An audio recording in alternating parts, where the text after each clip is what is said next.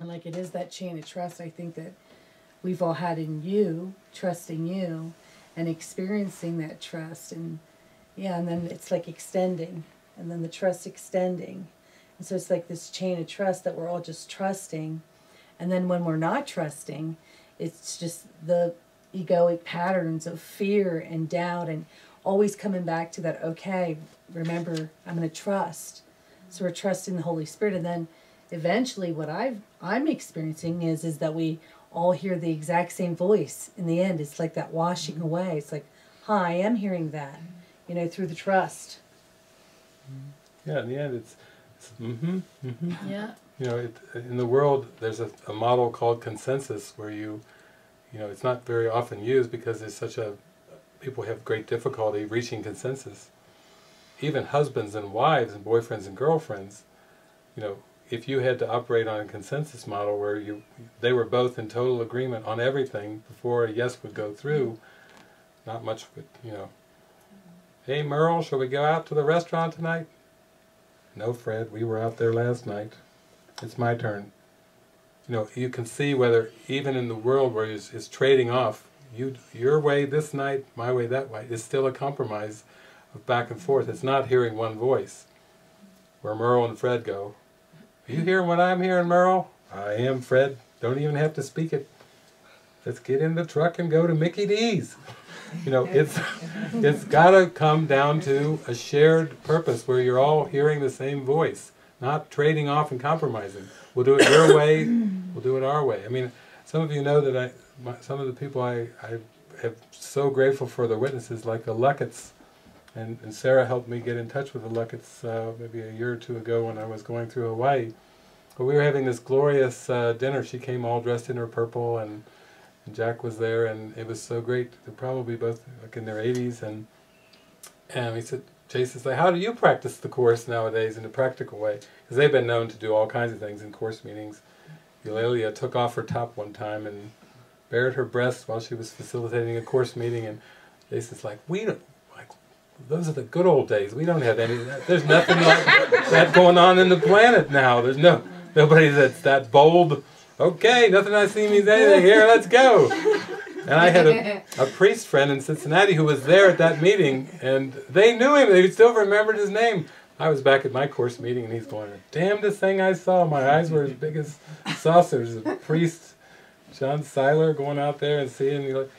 So anyway, we just flow along with things. But the point of it is like you really have to be willing to just really trust and let go. And the Lucketts were great examples because they were very joyful, and they were reminders to us that you just have to take it all the way. And when Jason said, what are you doing nowadays? They trade off. They still trade off and sleep on different sides of the bed every night in their 80s. Because they don't want to get too familiar with one side of the bed. Now that's that's just a practice. But again, it's not meant to advocate a ritual. But it's just the presence that was under that the purpose was, we don't want to get too familiar with one side of the bed over the other. And this group, this is a couple that's been practicing the Course for decades. I mean, they were the pioneers. These were Bill Thedford's teachers, and so they've been at it a long time, and I just have a reverence and a devotion for willingness to practice that much and that deeply, to not try to have the I know mind about, hey Jack, you're on my side of the bed. Well, Eulalia, keep your elbow over there on your. They're not into that. They're into being present, and that's really beautiful. So. Yeah, and I just want to say too, like it's not like it's like we're washing away, like again, trusting each other. It's like we're learning to trust one another. And I feel like for me, why I came here is because I really trusted the Holy Spirit. Like I'm trusting the Holy Spirit first. And then I'm coming here and now trusting my brother and trusting you. And, it's like trust, okay, I prayed and I can't decide what the answer is. Trusting each other. It's like, okay, trusting. I'm going to trust Holy Spirit, and I don't know what that means. It may, I just have just full appreciation just for that. Yeah, washing away. Well, it isn't the trust, because I know me and you, Ben, many times we've had where, you know, we were working together and you came in and I was looking at the next line. Thank you for your presence and devotion and for your willingness to expose all. Because it's like as we're trusting, it's like, what isn't that? It's like, no, I'm scared or I'm fearful and I'm willing to trust you. But that's like kind of the washing away and like trusting again. Okay, I'm going to trust you again. It's this deepening and deepening, and really just the experience of trusting the Holy Spirit is really what it is.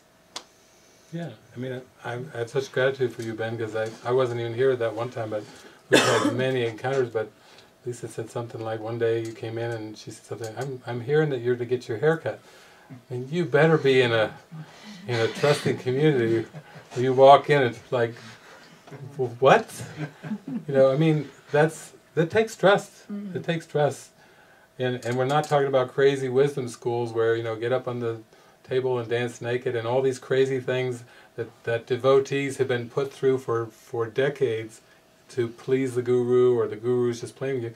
Would Jesus really do such a thing? Would Jesus, you know, do that in the name of exposing? You know, it's like it's difficult enough to expose the unconscious mind without being put through a bunch of ego tricks on top of it and feeling mistrust. So this is a very, very devotional path where, you know, when people look at me about that, like, really? Or something, I always say, I really wouldn't ask anyone to do something that I haven't done. And usually it's I wouldn't ask anybody to do something that I haven't done a lot, probably hundreds of times over.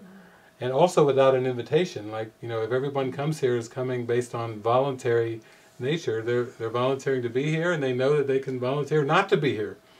You know, and it's kind of, that's my part, is you're welcome to join me and you're welcome not to join me. I will love you no matter what happens. It doesn't matter about the form. No one is cast away, no one is unwelcome. You know, for some they've had to watch that over the years where they've gone off, and, you know, sometimes I'd be driving along and Lisa would call up on the cell phone, David? Yeah? Hi. Or I'd call her, hey Lisa, how you doing? Because she's been in the darkness and hiding or whatever for months.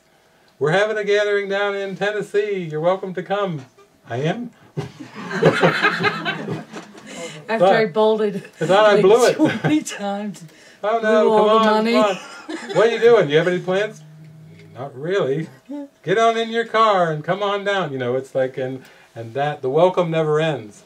Some of you may have heard that song, a Christian song. And a friend's a friend forever.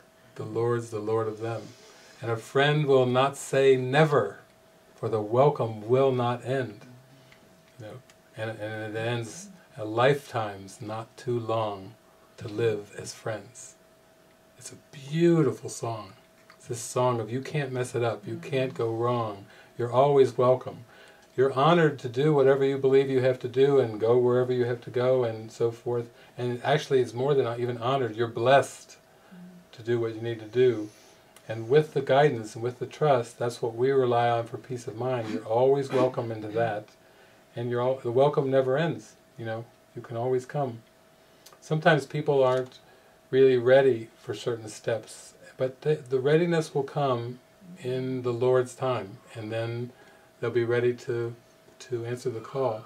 Jesus had many people around him back 2,000 years ago that seemed to reject him and go off, and it even talks about that in the Urantia book, but then sometime years later they'd show up, I'm here, I'm ready, I'm in the ministry, I'm there. Even though Jesus was long gone, that was fine, it was perfect, it was all in the script, it was all just in the perfect timing. And there really, in that sense, wasn't a real delay. You know, delay is unknown in eternity. And it seems tragic in time just because this need not be. We really don't need to delay anymore. We can really dive into this fully without any fear and doubt. And the rewards, the fruits are spectacular when you do dive in. And when you step back for a moment, Holy Spirit's not keeping score. Holy Spirit is not a human presence. Oh, come on. How many times have I told you that? Come on, do it, just do it. You know, the Holy Spirit's not like that. The Holy Spirit never commands. The Holy Spirit never demands. It's all, I love you. I This love is the you. good news. That's the good news. This is I the good love you. news. We can't I mess love it up.